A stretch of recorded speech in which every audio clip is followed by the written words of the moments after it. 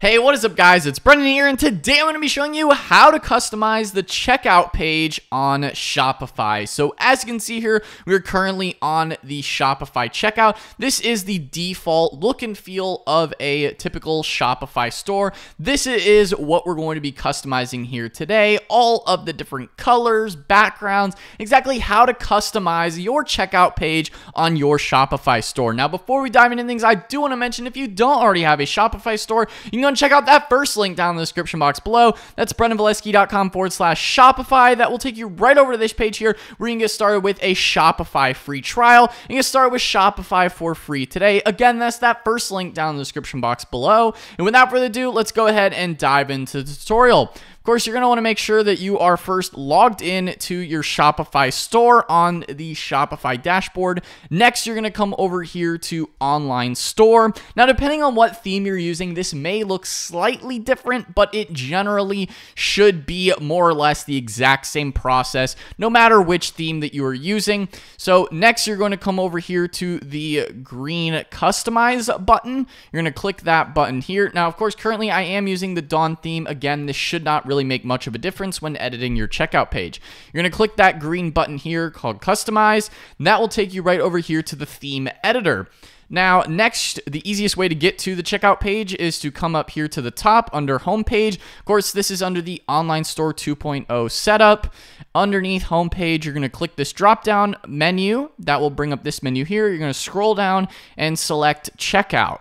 This will then take you to a dummy checkout page, as you can see here. Now, you can't actually edit the checkout using sections, so to edit the checkout, you then click this link here. To customize your checkout, go to Theme Settings. We're going to go into Theme Settings. Now, alternatively, you could also just go to your theme settings on the left-hand side here with this little paintbrush icon, and then scroll down here until you see the checkout drop-down. There's a couple different ways to get to it. I figured I would just show you both, and then this way it gives you a way to check your work as you're going. So this is where you access all of the different checkout page settings and things that you can edit within your checkout page. So we're just going to be going through this step by step, each of the different options that you have for customizing your checkout when it comes to colors, images, and all those kind of things. So first thing, of course, we have a banner. So we can add a background image banner if we would like to. As you can see here, we're going to select this one. And of course, this does sometimes take a little bit of time to load each of these different settings if you are changing background image. Okay, as you can see here, now we have a nice little header image for the checkout. So this is a great place to maybe put some branding or a nice little background. Maybe if you're a watch store, maybe we go with this like overall collection of watches. That was just sort of like a miscellaneous clothing rack. But this is what that will look like. So as you can see here, we have a nice couple of little watches laid out there. We're going to go with that one. Now, of course, the logo text is a little bit hard to see with that specific image. The default is white text here. So just bear that in mind if you're going to be editing things or changing things around. But that is a banner background image, so you can add that there. If you want to add in your custom logo, currently this test store for tutorials does not have a logo image. It's just the plain text for the logo, but you can easily add your logo here if you're going in and selecting an image. Let's go ahead and search for maybe something that looks like a logo just as a test, and not so much. So let's go to the library. I guess maybe if you had like a picture of a watch as your store logo, but this is where you would go ahead and add your logo if you had one to add to your Shopify store. As you can see here, it will then shrink the image down as well. So in this example, we have the watch image as the logo, which is a little ridiculous or silly here, but as you can see, it will automatically shrink down the image as well. So keep that in mind when you're adding in your logo. You probably want to use a PNG file just so that you don't have any background image. So as you can see here, this is just the JPEG format, which includes the backdrop here. So when you're uploading your image, make sure it's like a PNG or something where you don't have the background there so that it meshes well across different pages, and so that there's no like background image covering it. Of course, depends on the way that you style out your logo, but that's just a quick, little recommendation I would have for that. So we're going to deselect that because we don't need an image for the logo. So we're going to get into editing some of the other aspects of the checkout page here. But that is where you would add your logo if you have one. You can also adjust the position. So as you can see, since our logo is just the text in this case, you can center it, the logo as well. You can adjust the sizing here. So position if you want things centered, if you want things on the right, left, right, and center. We're going to keep it to the left in this case. And editing the checkout page sometimes does take a little bit of time to load because it's a lot of things that you are playing around with. As you can see, there we go. Logo size, let's see what it looks like when it's large. So you can adjust the sizing of your logo as well on your checkout page here in this section. As you can see, since it is just text, it probably doesn't really change it all that much because it is just the text. But if you did have an image, it would adjust the sizing a bit more, as you could have seen before with the little watch image there. So that's more so if you have an actual image for the logo size. Now, getting into the main content area, and the main content area would be this area here behind the out of stock section and the description. So we're going to change that background image. Let's go with something a little bit darker. Maybe this image here, see what it looks like. Now, a lot of times this will kind of mesh a little bit odd sometimes. As you can see here, now it's almost impossible to read everything. So that's something to keep in mind when you are selecting. If you're doing a background image, you're going to want to make sure that you test these things, just because some images, as you can see, this one got kind of cut off a little bit. It's a little bit sometimes difficult to get exactly what you want. Of course, you could go into a photo editing software like Canva is a good one, or Photoshop if you're familiar with Photoshop, and you can kind of adjust things and play with them and just keep uploading and testing it to get the right look and feel for how you want it on your store. So we'll go ahead and remove that image there just because it looks a little bit odd in that position. But alternatively to a background image, you can also adjust a background color for this section too. So you have background color. You could select something like blue or yellow. Really, the whole RGB color scheme is here. Just keep in mind the text colors. You don't want to be blending something that then you can't read other pieces of text that you have in your shopping cart as well. So bear that in mind. If you're going to be going with like a darker tone, you may want to change like the text color. So we're going to stick with that sort of like light blue, baby blue sort of color. I think that looks somewhat decent. For a background color, it's not too overpowering.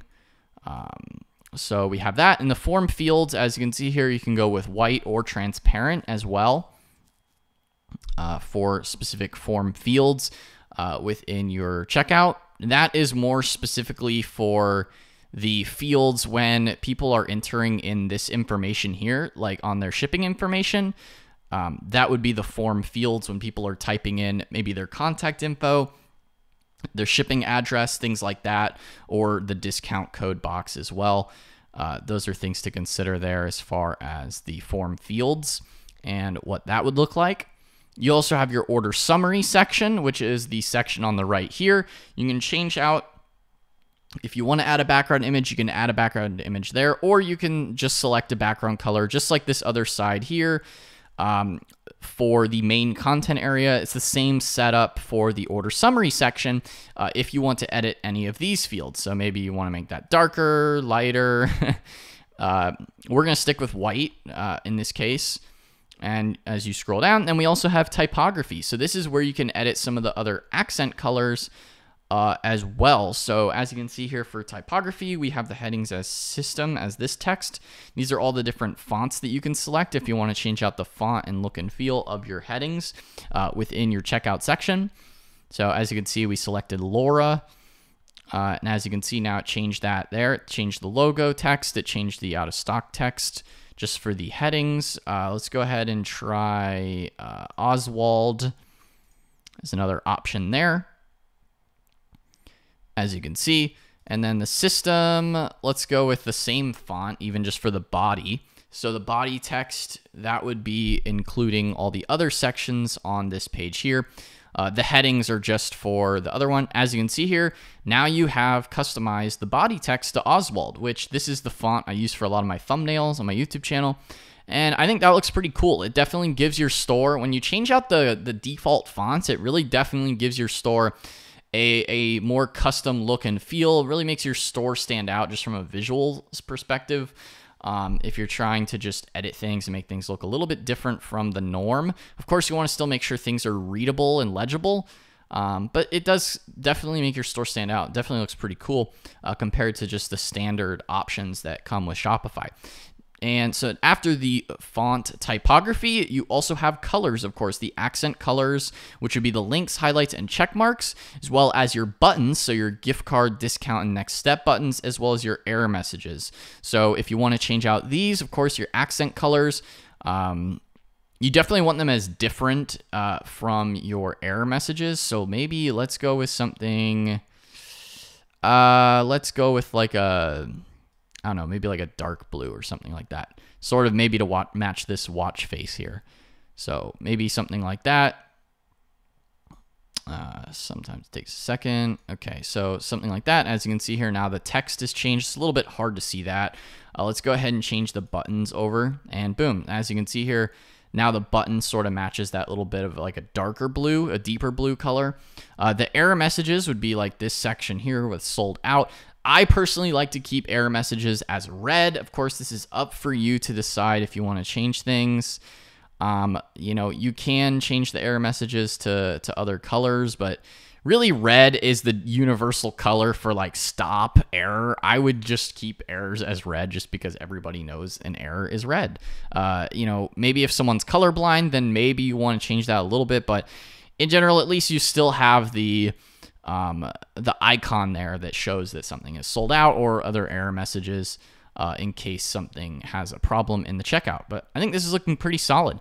You also have the ability to customize your CSS as well if you want to add custom CSS. We're not going to be doing that in this tutorial here today, but that is another way that you can add it for your entire store. Again, these changes don't apply to the checkout page specifically for custom CSS, but you can add things just to your store there as well. And then next we have the actual checkout settings as well, which we're going to be viewing in the admin section in just a second. We're going to go ahead and save this here. This is for customizing the overall look and feel of your checkout. And next we're going to be moving into how to edit the actual checkout specific settings. This is more just like how it looks visually. Let's go ahead and refresh this page here so you can kind of see what it looks like on this checkout, and boom.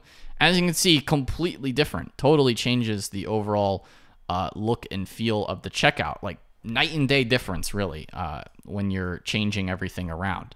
So, you know, tons of different ways you could edit this for your specific liking.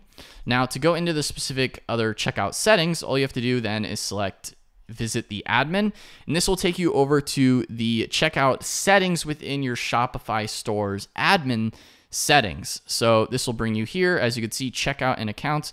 If you need to get to this another way, you could just go to the bottom left-hand corner, click on the settings tab, and then that will bring up this page here, and you can just select checkout and accounts. You could also alternatively search for it in the search bar at the top of your Shopify store's dashboard. That will bring you here to checkout and accounts. Now, generally, you don't necessarily need to edit any of these settings. If you're good with just editing the look and feel, and you're just good with the default Shopify checkout, you really don't necessarily need to edit these settings. But if you need to, here's where you can get to it. Of course, checkout and accounts. You have customer self-service returns, which is a newer feature. So you can submit return requests without having to call, email or call you. So people can do that there. You can customize the checkout. Of course, that would take you back to the other thing that we just did. Here is where you can edit some of the fields. So if you want to edit the contact fields, within there, generally, I like to leave these as default personally, but you can change them if you need an email or you don't want to get people's phone numbers. Just select email there. You can do that. So this is basically when customers are entering their information here. As you can see here, contact information, email or mobile phone number. If you select email, then they won't be able to just put in their phone number. So that depends on you if you want to change that.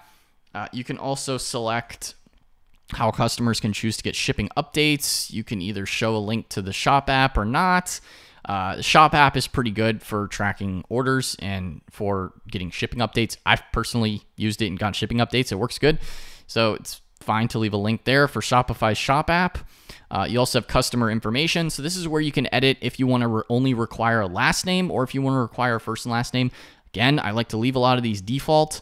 Company name, maybe if you need a company name from somebody, you can either make that optional, required, don't include it there. If you need to add address line 2, you can make it optional, don't include, or required.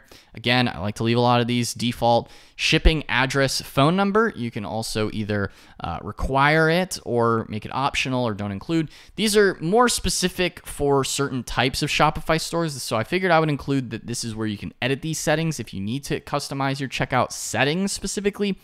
For most people, you'll probably not even need to touch this, but if you want to also add tipping as well, you can do that, which is pretty cool. So you can also add tipping percentages, which that would be more applicable, I guess, to restaurants. You don't typically tip an online store who sells you a beanie, but hey, you know, that's beyond me. If you want to add a tipping section and be a part of all the tipping memes, then there you go. You can add your your tipping percentages at checkout. Maybe make the third one like, you know, like a huge percentage. I don't know. That's a joke. Going along here, that's more for restaurants, I guess you could say. If you have like a POS system, that would make more sense for those type of Shopify stores. You also have order processing. So you can use the shipping address as the billing address as default. Use address auto completion, which is cool. You could select that maybe if you want to.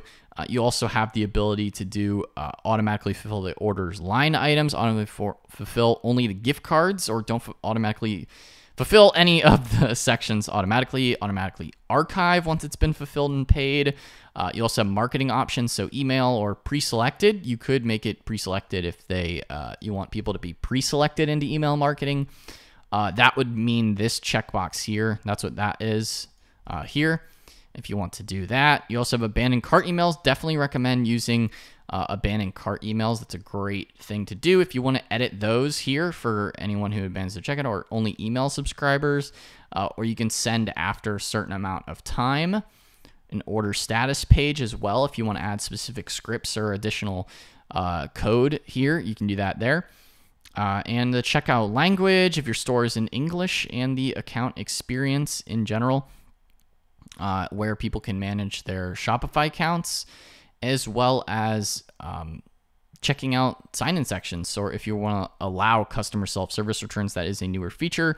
If you want to allow that, that's how you can do that there at the bottom. So that is pretty much all of the different checkout settings and how to edit your checkout page on your Shopify store. If you guys enjoyed this video, be sure to smash the like button. And again, I do want to remind you, if you don't already have a Shopify store, you can go and check out that first link down in the description box below. That's BrennanValesky.com/Shopify. That will take you right over to this page here where you can get signed up with a Shopify free trial and get started with Shopify for free today. Again, that's that first link down in the description box below.